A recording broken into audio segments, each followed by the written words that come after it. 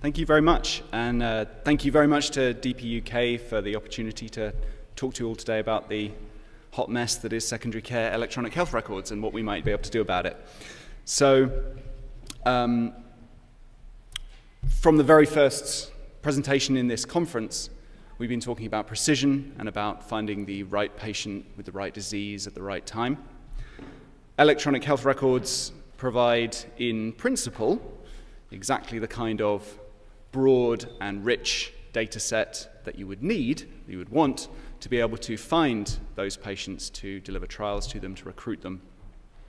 But needless to say, electronic health record data is not without its challenges, and today I'm going to talk about a few of those challenges and what we at Akrivia are, how we are addressing them.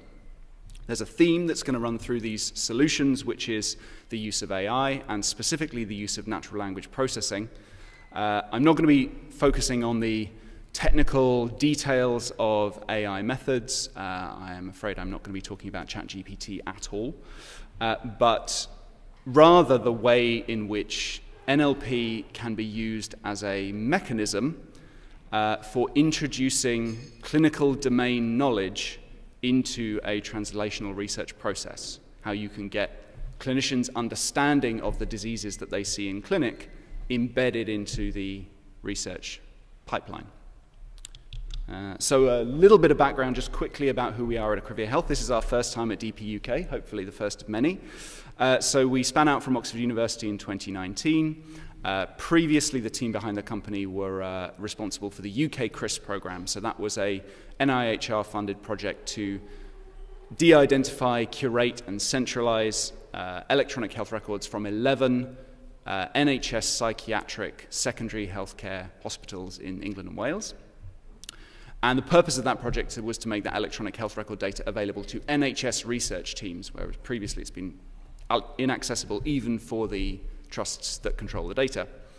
So the purpose of spin-out and becoming Akrivia Health was to take that information governance model, that data security model that we developed and road tested extensively over 10 years with the NHS, and build on top of it to develop a model that could be used to deliver research outside the NHS using that underlying data resource, which is probably, as of today, above 4 million patients. So it's very much targeted at figuring out what routes to access for academia and industry for that fundamental resource. As I said, this process and the process of using an electronic health record data resource is not without its challenges, so let's talk about the first one, the challenge of analyzing EHR data. So that any clinicians who've worked in psychiatry in the NHS will attest, there is a feature of psychiatric electronic health records, at least in the NHS, which is that they are highly unstructured. And this is illustrated by this iceberg analogy, where you'll have a small amount of coded at source structured data on things like referrals, demographics, some diagnosis information, those things which the electronic health record systems, being administrative systems, are set up, designed to capture. But that's about it.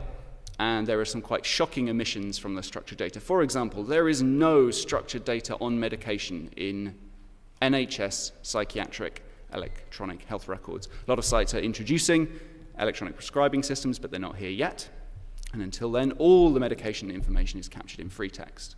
Diagnosis, you do get coded diagnosis, but depending on the site, it can range from 50–60% of patients with any diagnosis all the way down to 5 or 10% of patients with any coded diagnosis information whatsoever. And obviously, once you go beyond medications diagnosis to the more transdiagnostic features, signs and symptoms, socioeconomic factors, health scores, that's all in the free text. It does get captured, and this brings to the sort of first opportunity in EHR data, which is, in some ways, the lack of structure in NHS psychiatric EHRs means that clinicians can and do write about patient disease, patient progression, patient treatment in a very, very rich, descriptive, contextual, holistic way, in providing exactly the kind of description, that kind of rich phenotyping, that rich description we've talked about, that you would want to be able to characterize a complex disease cluster like dementias.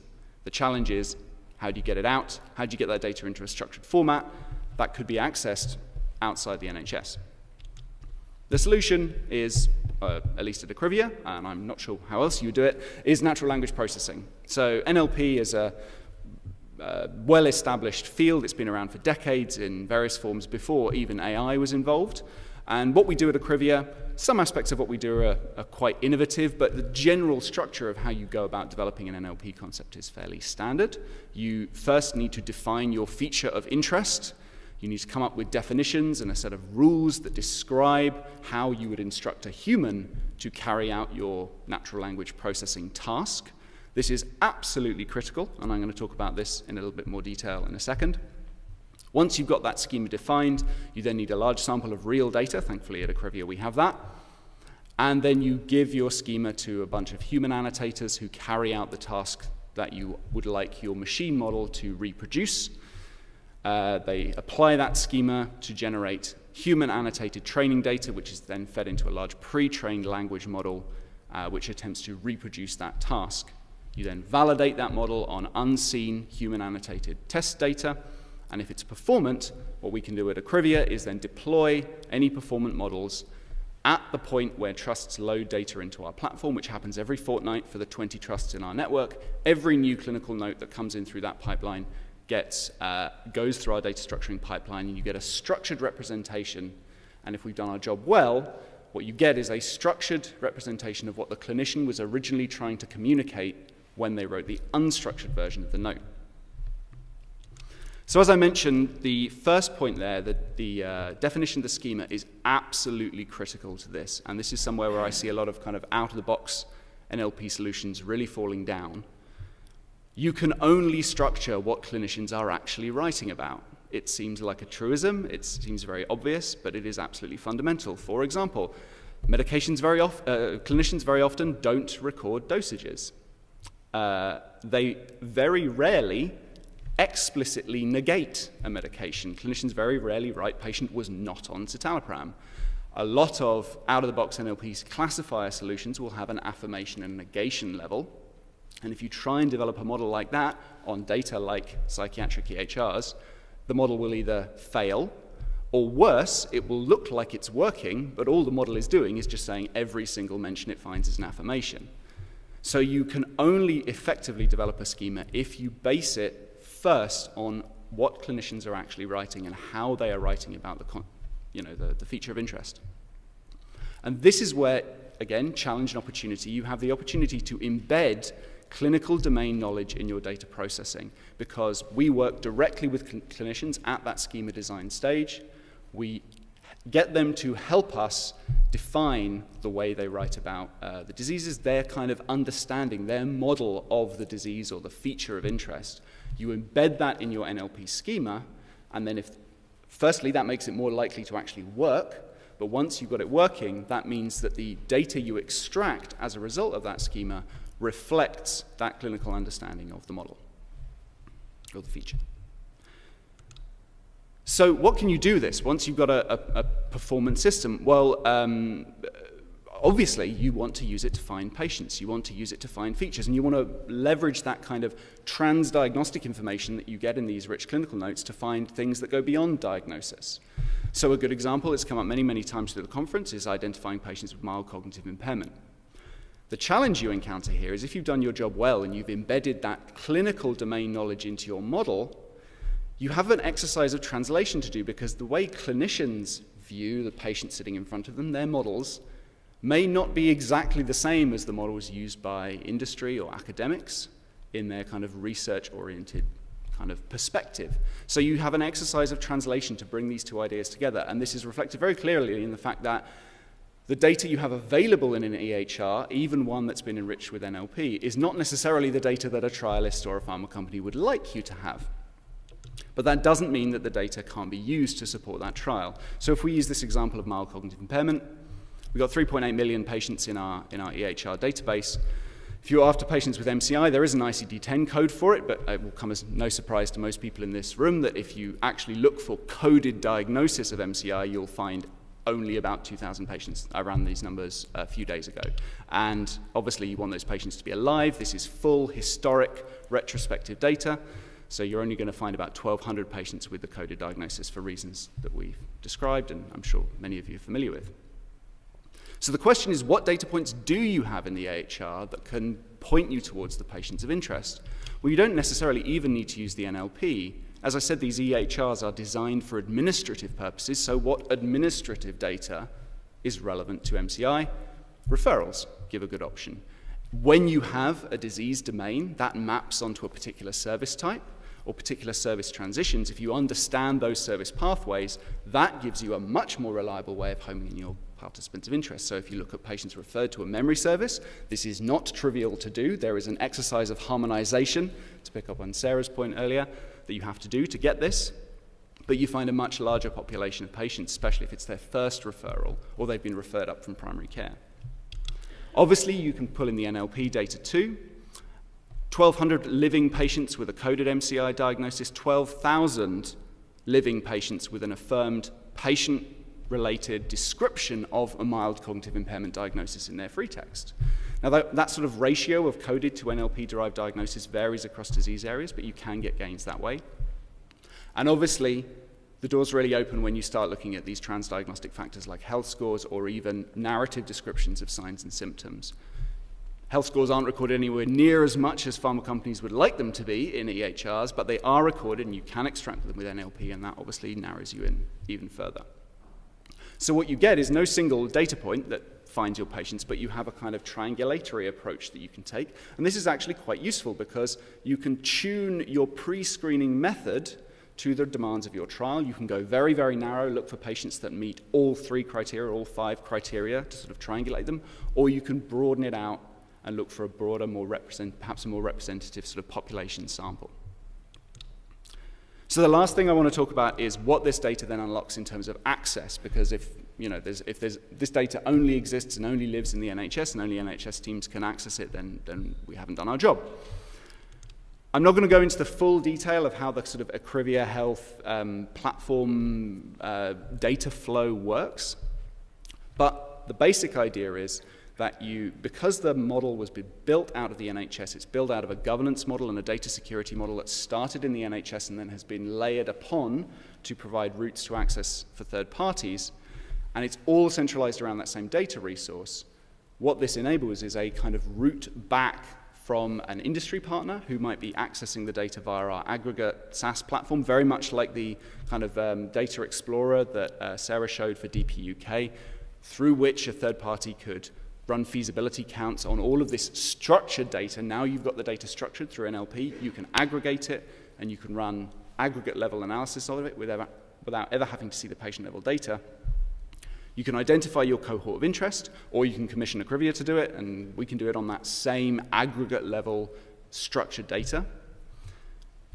That query that you've identified, that cohort of interest, can then be reapplied at one of the NHS trusts in our network, who all have an equivalent version of our platform with exactly the same structured data in it. So you have this kind of route to recontact where an industry or an academic partner has identified their cohort of interest. Akrivia has taken those queries and identified which sites in our network perhaps have the largest number of patients, have capability and capacity for the trial. We can then activate those sites through a standardized contracting process, and if you want to hear about the standardized contracting, go and talk to Brandy, who's in the audience. And once those sites are activated, those NHS trusts have the right to have the capacity, the capability to re-identify, recontact and recruit patients into the trial, and then they pass the consent gateway and link back up with the third party. All of that is only possible because you've got the data into a structured format.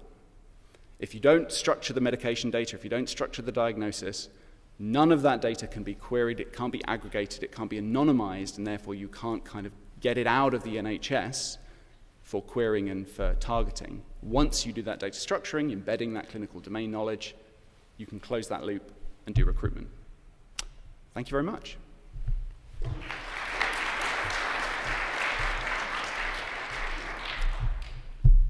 Thank you very much. That was fantastic. We have time for some questions. But we can have the light over, come the lights. And Mike will find its way to you.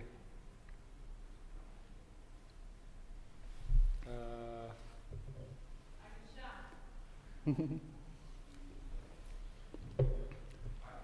okay. Maybe yourself first, then at the back, and then we'll come over to this side of the room. Hi, Chris from King's. I'm a trial manager, so very interested in the accelerated recruitment.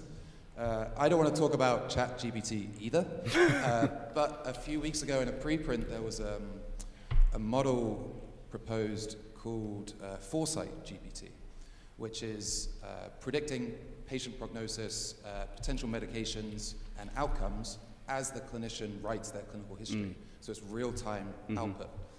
I was curious if it's been explored to do the same thing, but matching patients to clinical trial registries, such as trials.gov, to immediately give that access to clinicians of what trials they would be eligible for. Yeah. And is it being explored, or is it possible? It certainly sounds possible. It's not something we've explored. I think there's an awful lot you can do with AI and electronic health records. There are a ton of different application types. You can do risk prediction, you can do subtyping, you can do automatic document creation like that. You could, the same models that sit behind those, generative NLP models are fundamentally the same as structuring NLP models. So if you've got a structuring model that works, you can do a generative model and vice versa. All I can speak to is what we've prioritized at Akrivia, which is this structuring application, where the goal is simply to reproduce what the clinician was trying to communicate as best as possible. That's because it is required for our kind of ecosystem, our use case. One thing I should say, though, is that part of what we're doing this year particularly is looking at different access models, different ways for researchers to come and interrogate the data. Something I'm very, very keen to get stood up this year is the idea of placements and secondments into Akrivia. The model that I showed at the end there is only possible, that access outside of the NHS is only possible on that structured data. But obviously there's a lot of work that could be done on those free text notes themselves, and I only have a 5-person AI team. So the way we can bring research around the actual free text is through secondments, a sort of knowledge exchange partnership, researchers coming into Akrivia, placed within the research team to, apply models that have been developed elsewhere or develop their own models on the free text data. Now, there's some hurdles to overcome, particularly around IP and contracts. I don't think they're insurmountable, and it's something, as I say, we're really trying to get stood up this year. So I guess my answer to the question might be, we haven't tried it, but if you'd like to try it, drop me an email and we'll see if we can work out a way for you to do it. Very good. Question over here.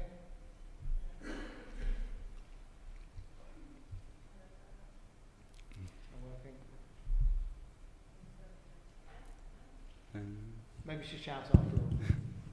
Try shouting. Hi, I'm Anna from Alzheimer's Society. I'm just wondering, in terms of using this for recruitment, how much patient choice is involved in the process? So by the sounds of it, you've got the health records, and you said that a third party, yourselves, reach out to the trusts where the cohorts may or may not be. So yeah, how are the patients made aware of this being a thing? So the only route to recontact, the only party that is able to actually contact and recontact those patients are the NHS Trust themselves, and that process happens through their own local recontact, opt-out procedures. So the step that Akrivia takes is to provide the information on here's the cohort query, here's the set of filters that identify patients who might be eligible for this particular project. We can help the trusts with setting up the trial infrastructure or the project infrastructure and pairing them up with the sponsor. But ultimately, it's on the trusts themselves to reach out to patients, and that follows all of their own local governance procedures. As I say, because the security and the governance model for the whole program was built at the NHS, it has the local trust information governance models kind of at its foundation. Okay, I think we're going to have to move on because we're a little bit behind time. Okay. Thank you very much. No problem at all. That's great.